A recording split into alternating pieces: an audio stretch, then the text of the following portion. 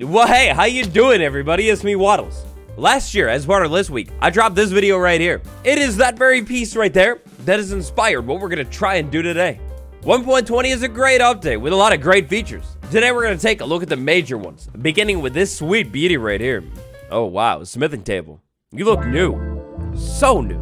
Originally added in 1.14, updated in 1.16, and then boom, totally overhauled in 1.20. As part of the smithing table overhaul, we get this brand new item called armor trims. Now, armor trims are one of the biggest parts of Minecraft 1.20. No chance I can check out all 16 today. Look, if you're out of the loop, you're kind of lucky. I wish I could react to these things for the first time ever again because look at this stuff. This stuff is insane. Armor is never going to be the same. Long story short with this stuff, there are 16 different versions, and you'll be heading all over your world to find them. Oh, that's not a shipwreck. I don't think we have time for shenanigans today. Let's move on. For our next gigantically significant update, let's go to the Nether. Once we're inside of the Nether, the next stop is going to be a Piglin Bastion. You need to go and find one of those because if you want Netherite, that's the first stop now. Inside of some of the Piglin Bastion chests, you'll be able to find this fancy Netherite upgrade item. Take the Netherite upgrade item, combine it with diamond and smithing table, so that somewhere safe, and voila, you get Netherite. It's hard. Alright, after that one, I need a change of pace. So over back in the overworld, we'll craft one of the most expensive things in the entire game. The brand new hanging sign. Lads, wow, this thing is expensive, but also at the same time, oh my gosh, it's beautiful. It looks so good. You could dye it just like a normal sign, and speaking of normal signs, you can now actually interact with the back of the sign as well, and add a completely different word to the back. You could also dye the back side completely separately from the front side, and wax them too, so you can never change them again. Wow. It's beautiful. Next on our list today, we got something that will absolutely revolutionize book storage forever. Yeah, maybe. At the least, it's a really cool redstone thing. When it comes to the chisel bookshelf, there are so many possibilities. You could use this thing for plain old storage. You could use this thing for a secret door. You could maybe even use this thing for a secret switch to activate, like, I don't know, your farm or something. It's really cool. I love that the devs actually listen to the community after like 10 years or something and actually add this thing to the game. It's wonderful. So far, all of that stuff is great, but friends, to be honest, you should prioritize the desert village in 1.20 because there is a bodacious beauty waiting here.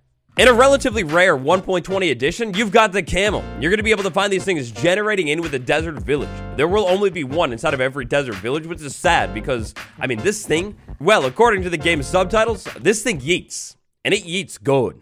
To be honest, there's a lot to the camel, including the fact that 2 people can ride it, and that it's too tall for zombies to reach you when you're on top of it.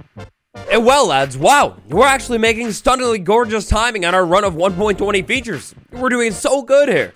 We could probably even slow down a little. 1.20 is a huge update, which makes it kind of a surprise that this update only adds 2 mobs to the game. To check out the next mob, we begin with this gigantic looking box right here. When it comes to the grind that you're gonna have to take on to get this absolutely massive looking box thing, oh man, it's a lot, and I've been testing it, and wow, we'll just say it's a lot today. It's a lot. However, you go through a lot. You get this egg, you place it down, you let it hatch, and boom, eventually you get sweet baby sniffer, or Snifflet. It's called a Snifflet. Give that sweet baby Snifflet enough time, and eventually it grows into beautiful monstrosity that is Minecraft's best mob. Maybe, honestly, maybe ever. Look at this thing, it's gorgeous. On one hand, it's kind of sad that 1.20 only adds 2 mobs, but on the other hand, oh wow, it is perfection. If we're gonna get the camel and the sniffer in this update, I mean, look, I'll take 2 mobs, I'll settle. It's wonderful.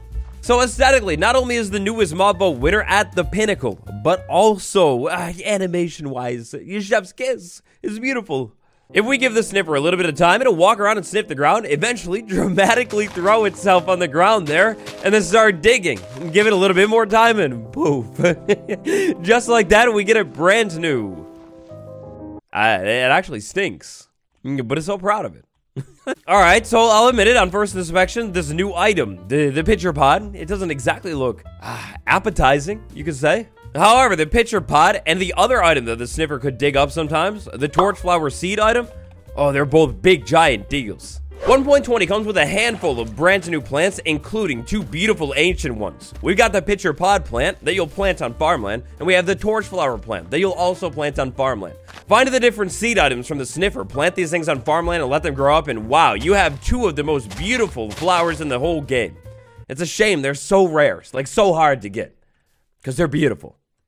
2 brand new sniffer plants in Minecraft 1.20, 2 beautiful wood families in 1.22. First off, we've got bamboo. This thing was announced a million years ago. There's a lot of reasons that bamboo is absolutely amazing, but one of them is how it's actually gotten. If you want bamboo wood, well, then you gotta farm the bamboo plant. Farm enough of the bamboo plant and eventually you'll be able to craft this thing. Then you can break it down even farther. Or, my friend, you can just place it down and admire it because it's not only yellow wood, but it's also green wood as well. And a fancy new bow too that these pigs, they seem to actually love here. It's wonderful. Really, I could go on all day long about bamboo wood and cherry wood, but I can't today. Cherry wood is interesting for a few different reasons, including the fact that it's not only Minecraft's lightest wood, but also the darkest one too. Cherry wood is an absolutely stunning pink wood type that you'll have to head to though. Oh, we haven't talked about it yet, oh no. Cherry wood is an absolutely stunning wood type that you'll have to head over to the brand new Cherry Grove biome to be able to find. Inside of the Cherry Grove biome, you'll find this brand new pink petal flower. It's pretty nice. The pink petal flower's big claim to fame is the fact that right now, it's the only flower that you can place 4 of on one block, just like the sea pickle. And of course, we can't forget, the only biome that's added to the game in 1.20. Yeah, hopefully you find a Cherry Grove biome a little bit bigger than one I found here, because this biome, it's all about the ambiance with that particle effect, and of course the beautiful tree. Aside from the aesthetics, one thing I'm absolutely obsessed with when it comes to this biome is that watercolor. Oh my gosh, look at how good it is with that green grass, wow. Minecraft 1.20, the Trails and Tales update, it's an exploration update. Somewhere at some point, while you're explorationing, you're bound to come across one of these things. This is called the Trail Ruins. It's a new structure. The Trail Ruins is home to one of the 2 brand new sus blocks in the game. You're gonna find a lot of sus gravel in the Trail Ruins, but you can find sus sand around your world too now.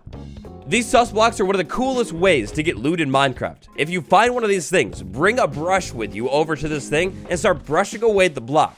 Slowly, as you do that, you'll actually find an item here. Purple candle. Oh, that's fire. That's so good.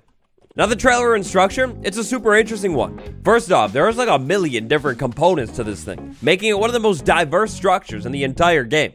With the Trail Ruin structure and the whole archaeology mechanic as a whole being added in this update, the devs are telling some kind of strange story of the past. Just like raids in 1.14, the archaeology system is unlike anything in the entire game.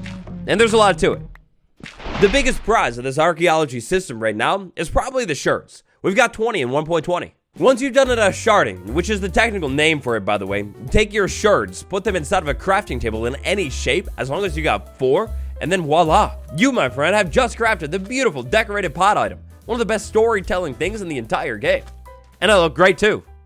Well friends, terrible news. Take a look at the timer here. We're solidly running out of time, and we've got a lot of changes left.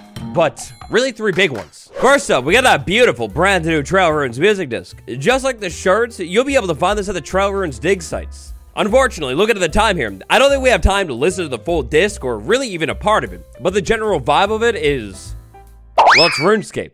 Yeah. Also, if you're into redstone with music discs, this thing has a signal strength of 14. Oh, and hey, I almost forgot. Speaking of sounds, if you put a mob head on an oak block and play that mob head, it makes a mob head sound now. It's cool. And what is one of the hardest things to find in the entire update? You got this beautiful helmet that I'm wearing right here. I don't even want to tell you the effort you have to go through to get this thing. It's bad. And finally, for our look at the major updates in 1.20 today, we've done it. The Amethyst Skulk Sensor. And it changed the shock to literally the entire community when it was added. You got a brand new version of the Skulk Sensor in 1.20. And to maybe even more fascinating, we got a brand new mechanic called Vibration Resonance, where you can relay signals. Oh, this stuff is crazy. But when it comes to vibes, oh, just you wait, because there's even more. When it comes to vibrations, every single amount has been adjusted and changed for the 1.20 update.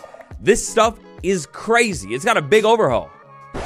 Oh, and completely unrelated to vibes, last and definitely not least, just about every structure in the game has been updated in this update. Always big. And I don't know how I almost forgot. Every single major update in Minecraft 1.20. Did I miss one? If I did, call me out down below. But lads, we just about done it. For more cool videos, smash sub. Once the update drops, I'll get a detailed guide of the whole update and a brand new series. You don't want to miss it. Like if you liked it, check out this one next, and I'm out of time. I'll see you next time. Goodbye.